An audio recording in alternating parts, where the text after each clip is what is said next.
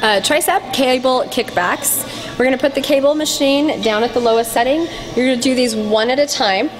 So you're going to engage the cable, a little tip over, that strong bent over position. You're going to bring that elbow up high.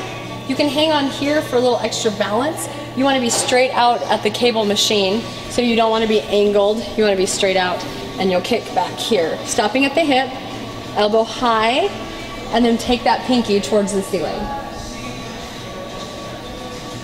Pulling the shoulder blades down and back, keeping a neutral spine alignment, so you're going to look out in front. And then when you switch, you'll move over.